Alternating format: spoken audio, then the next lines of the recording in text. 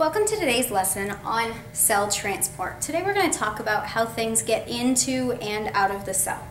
Okay, we're going to talk about cell movement through the cell membrane because the cell membrane is what controls what goes into and out of the cell. We're going to talk about three different types of solutions: hypotonic solution, hypertonic solution, and isotonic solutions, and what happens to a cell when it's in those conditions.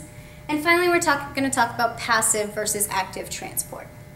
So to start with, let's talk about the actual movement through the cell.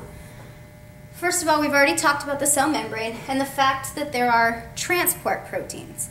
The cell membrane is a lipid bilayer, and that pretty much keeps things out and in the cell, and nothing can pretty much move through the cell membrane, except for two substances. Those two substances are oxygen, O2, can move straight through the cell membrane, and carbon dioxide, CO2, can move straight through the cell membrane out because they are small enough gas molecules that they can get through that lipid bilayer. But those are pretty much the only things that can move straight through the cell membrane. The other materials, like for instance if we have potassium here, or glucose molecules, or sodium chloride, any salts that we need, those pieces will need to move through those transport proteins. Okay, so we've talked about those. If you need a refresher on the cell membrane, go ahead and watch the cellular boundaries video again. So the lipid bilayer, the O2 and CO2 can move straight through it. Everything else is going to need those carrier proteins. Alright, so let's talk about the three different types of solutions. We have a hypertonic, hypotonic, and isotonic. So hyper means more. Okay, we're over the top, more active, or something like that you're talking about. So hypertonic solution means that we have a cell and it's in a liquid that has more dissolved minerals in it than what's inside the cell. Okay, so there's a higher concentration of water inside the cell, and because there's a higher concentration of water inside the cell and there's a higher concentration of solutions outside the cell, or solutes outside the cell, we're going to want to move, all of the water is going to want to move outside of the cell.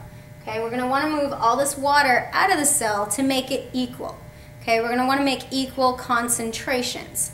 So we're going to move the water out of the cell. The cell is going to shrink right up in a hypertonic solution, and as it does that, it's going to cause some issues with the cell. The second one is a hypotonic solution. Hypo meaning less than or below. So this hypotonic solution has less dissolved mineral concentration outside of the cell than there is in, which means there's more water outside of the cell. Okay? Less dissolved minerals outside means more water outside. The water is then going to want to move into the cell, and the cell is going to swell up. As that cell swells up, it can eventually burst, and this is what actually can happen if you were to take a saltwater fish or plant and put it inside of a freshwater tank. You would actually have this happening, and it would kill your fish. Lastly, we have an isotonic solution, and an isotonic solution means that we have the same concentration. Iso means the same.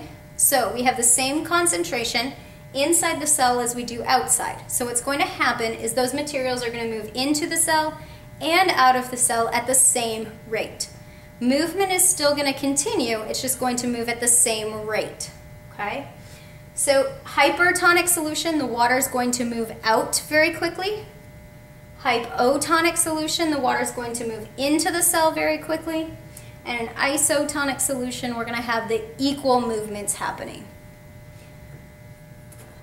Alright, so let's take a look at the difference between passive and active transport. Now passive, if you think about somebody being very passive, it means they're just kind of sitting back, they're not going to do a whole lot, they don't want to cause a lot of commotion. So they're basically exerting no energy into a situation. If you are passively observing something or passive in a situation, you're exerting no energy into that situation. So, passive transport requires absolutely no energy to happen. For the most part, this is moving things it's called moving with the concentration gradient. So that's what we were just talking about. Moving from a high concentration of something to a lower concentration of something until it reaches that equal stage, which is called equilibrium. Active transport, on the other hand, if you think about being very active, you're going out, you're using a lot of energy. Active transport is going to require you to use a lot of energy. This is moving against the concentration gradient. So with this, we're talking about, hey, I have a lot of potassium inside my cell, but I still need to move it into the cell even more.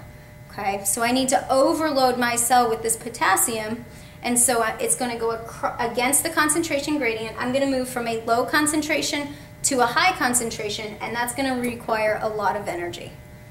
Okay, so let's review. First of all, passive transport requires no energy.